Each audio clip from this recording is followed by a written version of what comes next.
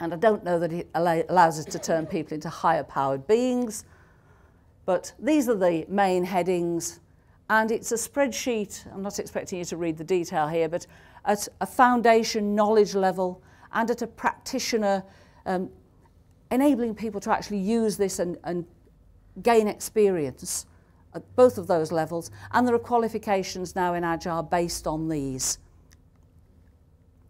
Okay, so it's quite a lengthy spreadsheet. I won't show you all of it. Okay, and that's generic to all Agile approaches because of where it came from. But which Agile approach is best? Which one should we use? The million-dollar question. I'm not going to give you one straight answer. It depends on the project. Is this a simple project? Is it a simple environment into which we're delivering this? Is it a product development that we're doing and an ongoing thing? Or are we delivering projects within programs to try and achieve strategic goals? Have we got a full project life cycle, or are we really just doing ongoing maintenance? Okay, and you need a much more corporate strength approach if you're putting things into a project or a program environment. If you're doing maintenance in an ongoing way, then probably, something like Scrum with a backlog will be sufficient. But it's a judgment.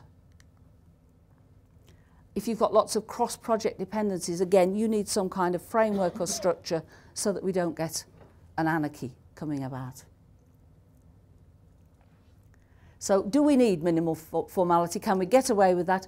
What is the corporate culture that we're feeding into? And what's the current leadership style? I have seen very, very agile projects in one very large insurance company that perhaps I won't name, that was a little spin-off from another insurance company, which was the kind of bosses and leaders really, very, very hierarchical, very stayed in its ways, very autocratic, and there was a chasm between the two. And eventually, what happened was the autocratic style decided it could stand no more, and it took over the agility and organised it, shall we say, which actually almost stamped it out. So, which Agile approach? In terms of a corporate approach, I don't know whether you will be aware, but just recently there was a report produced by a government think tank called the Institute for Government, IFG. The report's called System Error, and then something about what we can do to improve our systems is the subtitle to that. But if you Google System Error and IFG, or Institute for Government, you'll get the report and you can download it free of charge. And this was the government saying, what could we do to sort out the lack of total success we have, choosing my words carefully, on some of our projects. And the report, which was actually published in March, came out with two very strong recommendations. One was, we have to sort out our infrastructure. The other was, we have to go agile. And it wasn't, maybe think about it. It was, we have to do this. Now, it didn't tie itself to a particular approach, but it was recognising that it needs the corporate structure, it needs the framework, it needs to keep some control while allowing the agility. And the APM group who sponsor Prince2 and put out all the qualifications for that, sponsored a new qualification in Agile, in fact, before this, released back in November, which is based on DSDM. And so that has been recognised as the corporate approach, which is most likely to work in the autocratic organisation that we're trying to move the culture to a more agile culture. And there are a variety of qualifications available. You can become an advanced practitioner in a generic agile. You can become an advanced practitioner in DSDM, in a Turn, which is the latest version. And you can become an agile coach with certification. Some of it will be exam-based, some of it will be experience and interview-based, but you can get those qualifications. And the benefits of doing that, I mean, who wants it? Let's look at the user story for Agile qualifications. As an individual, I need an Agile qualification so people know that I know my stuff. As an employer, I need the Agile qualifications to be there so that I know who I'm employing. If someone has an Agile qualification, it doesn't mean they're great, but it does mean something. It means they have some level of knowledge, which I can't necessarily guarantee with another person who seems fine, but doesn't have those qualifications. So how do we recognise an Agile leader?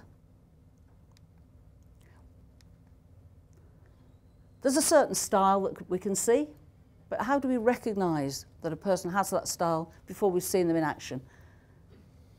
We do need a framework for these Agile leaders to work in to make it effective, and we need to be able to distinguish a true Agile leader from the Decepticon. We have the Agile matrix of leadership. We have the various aspects of the framework and the roles and the products of a corporate strength Agile approach in DSDM.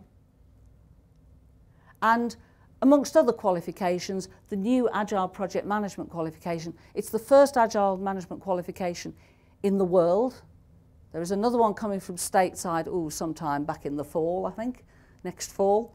But this is the first one, and this is foundation and practitioner levels. And have a look at the APM Group website, or have a look at the DSDM website for details. But again, if you're employing, you will be looking for these things. If you are looking to be working in an Agile situation, you will start being asked for these things.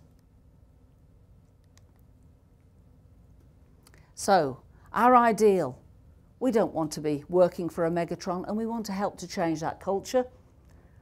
Optimus Prime has charisma, has vision, and hopefully we now have some weapons, the Agile matrix which you can look at, the matrix of leadership, and we have qualifications to spot the Decepticons.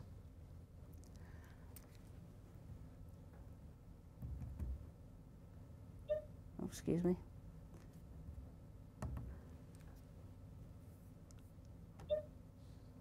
I'm going to leave the last word to Optimus Prime. And after that, the floor will be open for some questions. So. Thank you, all of you.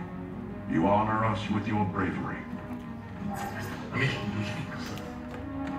Permission granted, old friend. You speak now? I wish to stay with the boy. If that is his choice.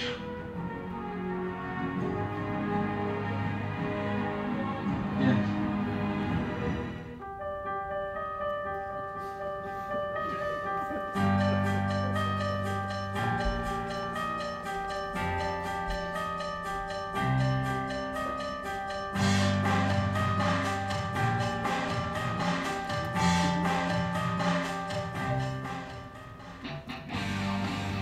Okay, as you see, we couldn't get Optimus Prime to be here today, but he sends you his best wishes and sent me along to see if I could answer any questions or help in any way.